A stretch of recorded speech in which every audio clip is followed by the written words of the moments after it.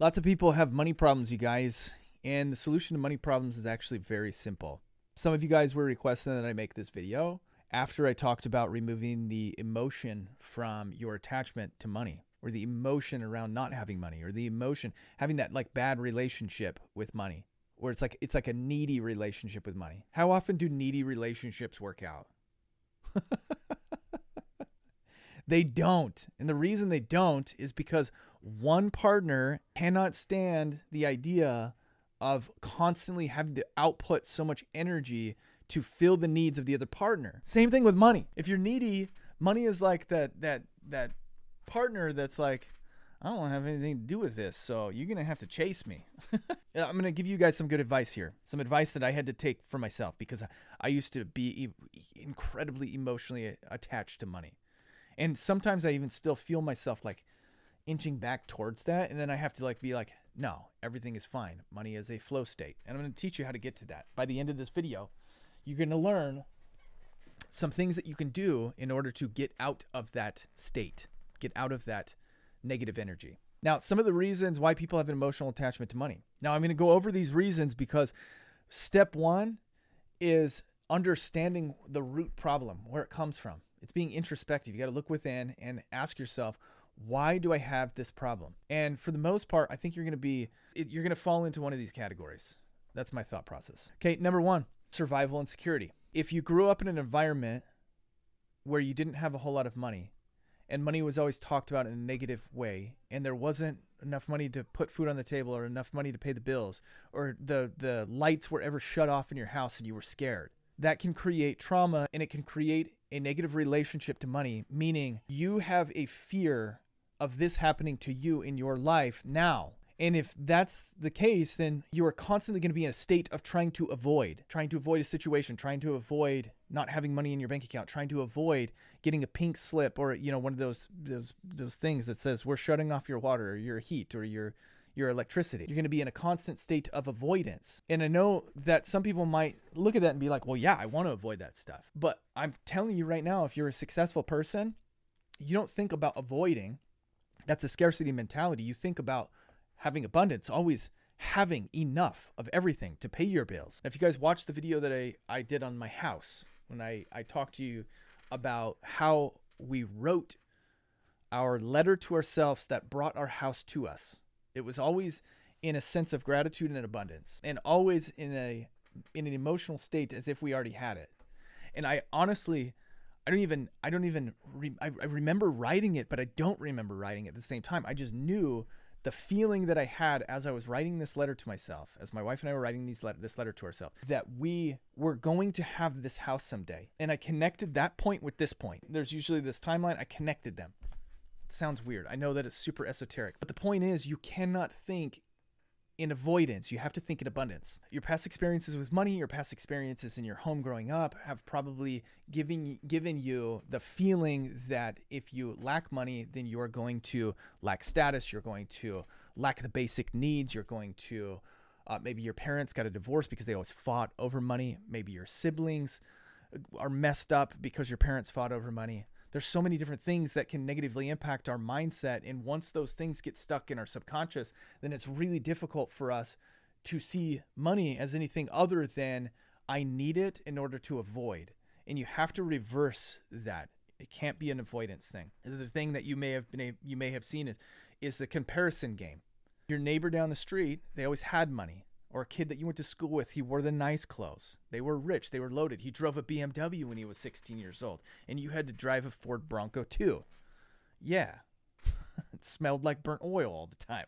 And so looking at other people in the state of want and FOMO can create a negative subconscious reaction. And again, that is, I want to avoid the situation of not being able to participate. I remember at school when I was a teenager, I didn't have any money. My parents didn't give me lunch money. I stole food from our lunch line because I didn't have money, and I got caught one time, and it felt terrible. So I wanted to avoid that. Those are situations that I wanted to avoid.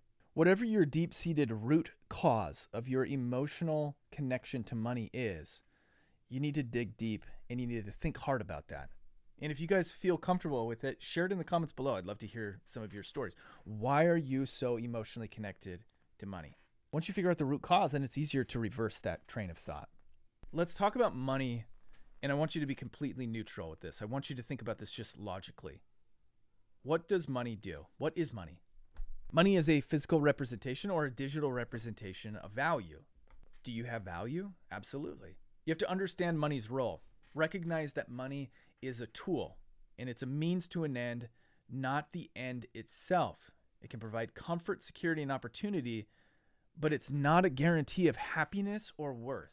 One of the exercises that we put ourselves through when we were young too, and we were going through some of these money challenges and just thinking about money and trying to plan our life and talk about how wealthy we would at some point be, one of the thought exercises that we would do is give ourselves the worst case scenario test. And if the worst case scenario didn't kill us, then it wasn't bad. And ultimately, one of the things that led to our detachment from the emotional connection to money was that if the worst case scenario was the understanding that if the worst case scenario didn't lead to death of a family member, then my wife and I were strong enough to overcome anything. Even if we lost all of our money, even if we went bankrupt, we were strong enough to rebound from that. A lot of times, you guys, we're raised in households where our parents got divorced because of money. 24% of divorces are because of financial stress. So if you can make a commitment with your spouse that the worst case scenario is not going to lead to you guys getting a divorce or to you separating your family or splitting up your family, if you can make that commitment early on, then it's easier to detach yourself emotionally from money.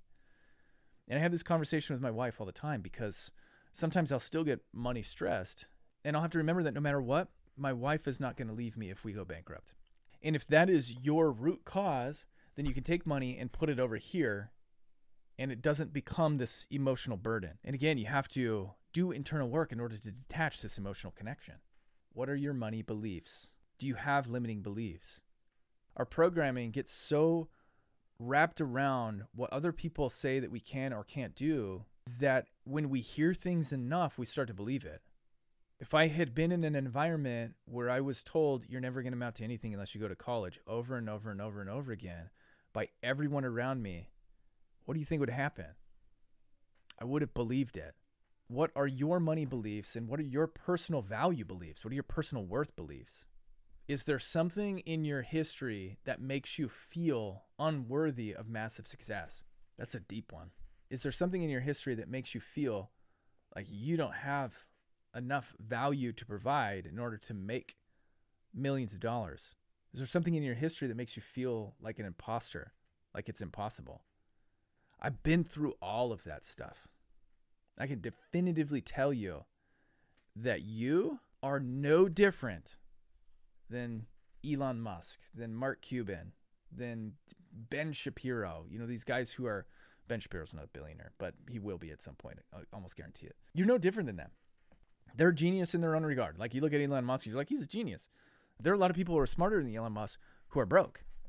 What Elon Musk figured out was how to use his intelligence and his power to build a team and his power to use leverage to grow billion-dollar companies. It's the only difference between Elon and you. You're no different. We both bleed red, unless you're one of those people who thinks he's like one of those lizard guys like Zuckerberg. There's no difference, you guys. You're just as valuable. I think that the thing that you guys probably needed to hear the most was worst case scenario. The worst case scenario thing is that's what changed that is literally what changed my life. Is the worst case scenario going to lead to death? No. Then you can overcome it. Is the worst case scenario going to bankrupt you? Maybe, but you can overcome that. And if your spouse is on board with you, then there is nothing to fear. Go after it. Be a champ. I mean, I've got a whole bunch of other things on my list. Practice gratitude. Yeah. Gratitude, like always be grateful for things. Faith is powerful. I think a lot of the reason that people have financial issues is because they don't have faith. They don't know how to have faith. Somebody sent me a picture the other day. My friend Marley. It says, go after a dream that is destined to fail without divine intervention. I think that most people have faith, but they put faith in the opposite of faith. They put their faith in doubt. Doubt is the same thing as faith. It requires the same amount of energy. You're speculating that something bad is going to happen. Faith is the opposite.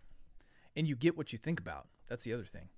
Why not move forward knowing that there's divine inspiration that is guiding and helping you. That's how the most successful people become the most successful.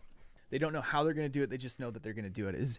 It is extreme confidence in their capability, and then also in a divinely inspired plan for them. You talk to most successful people, most people who are millionaires and billionaires, and you ask them about divine nature of some of the serendipitous things that have aligned in order to make them successful, and it'll boggle your mind. That's fascinating stuff. Anyway, you guys, I hope this helps.